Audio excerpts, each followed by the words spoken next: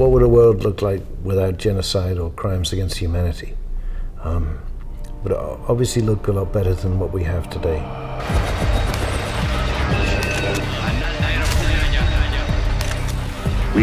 I concluded, that genocide has been committed in Darfur.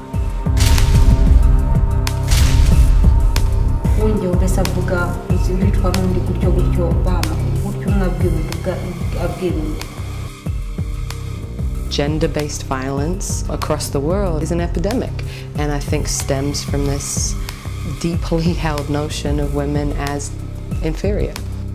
The biggest problem is the subjugation of the feminine. So the world without genocide, in my mind, is a world in which the feminine power is equal or perhaps even greater than the masculine power.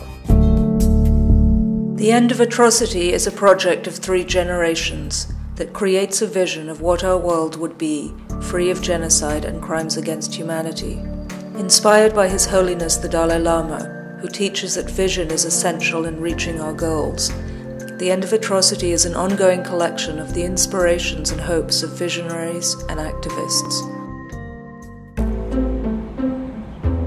I think what it would enable us to do if there wasn't genocide was be able to concentrate our efforts on so many other things benefiting people's lives. We spend hundreds of millions of dollars trying to prevent genocide, to raise awareness about genocide, to support those that are affected by genocide. And if genocide didn't occur, we'd be able to spend that money on lifting people out of poverty. 2 things when I think about a world without genocide. One is a world in which women can live in freedom from being afraid for their lives. And the other is freedom from slavery.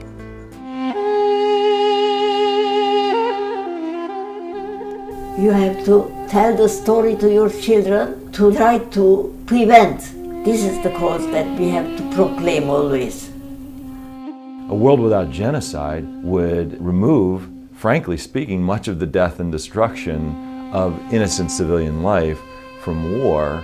War will be with us, but genocide doesn't have to be. A world without genocide is a world where we can accept that someone has one religion, another person has another religion. We can live together side by side, not seek to convert. This is the only way we can go forward. A world with no genocide is a world with a global community who protect each citizen, in Darfur, in Rwanda, or wherever.